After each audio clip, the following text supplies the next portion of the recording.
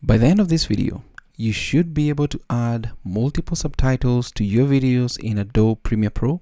And please take a note that this is in Adobe Premiere Pro version 23.1 and beyond. Welcome to this video. My name is David and I hope you're well wherever you are around the world. So I do have a video that I'm going to use. It's right here, somewhere here. Let's just drag and drop it right there. And then we can just make a sequence from this particular video. Next up, what we're going to do is we're going to drag and drop the subtitle I want to use. I have two subtitles. One is in English, the other one is in Arabic. And the reason for this is that the English subtitle is, or English is written from left to right, and Arabic is written from right to left. So I hope that makes sense. So let's begin with the English one. Just drag and drop it there. And then what we can do, let's maximize this, is just drag and drop it right inside there, and the caption dialog box is going to pop up, and we have the option to set the format. It's a subtitle, and the start point is source timecode. Now this is really awesome because this subtitle has already been timed. So click OK, and the subtitle is going to populate right inside here. So the number one thing I always do is select your subtitles, Control A by clicking here, and then change the size of the subtitle. Let's say something like 44, and now we have a bigger subtitle. Not as big as probably you'd want it, but this is at least a good size. Next up, we want to add an extra subtitle. So when you add an extra subtitle in Adobe Premiere Pro, one subtitle will not show, but we want to solve that. So if I right click here on the subtitle track, click on add track, and then it's a subtitle, click OK. So the English subtitle is going to be disabled. Now let's go and pick our Arabic subtitle and drop it there.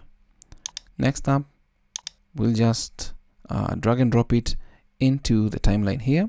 But one thing I'll need to do, I'll need to zoom in slightly, because the second subtitle, that is the Arabic one in this case, although it is timed, will not have the source time code applied. So if I just take it, I can place it anywhere, but I want to match it to what is available here, somewhere right about there. So, and let go. So these coincides with the subtitle below. But if you notice, one thing is that now this subtitle is turned off, and if I actually turn this on, the Arabic subtitle is going to be turned off. So let's begin by doing the changes that we want right inside here. We want the Arabic subtitle to be a little bit bigger as well. So we'll need to make a quick selection for this. Click inside one subtitle, Control A or Command A on a Mac, and then maybe change the size to 44 as well. So once we do that, we'll see that the subtitle gets a little bit bigger right inside here. Now the second step is to make sure that both subtitles are visible at any one go. So what I'm going to do is I'm going to enable the English one and then make sure I can see all the contents. Just select, and once I do that, you'll see that they are going to highlight on this side. Go to graphics and titles, upgrade caption to graphic, and these captions are going to drop down into a normal video track. So that's really awesome. And if I can actually just pull this down slightly and then re-enable this, we now have two subtitles available, the English and Arabic, and you can see them somewhere there. So the next thing we need to do now is change the positioning, that is the vertical position of maybe the Arabic subtitle. So I can just select it all, and then we can just move this to the left slightly, negative, and you can see the subtitle that is moving up, but we don't want it to go all the way up. We want it to be somewhere, maybe somewhere like there.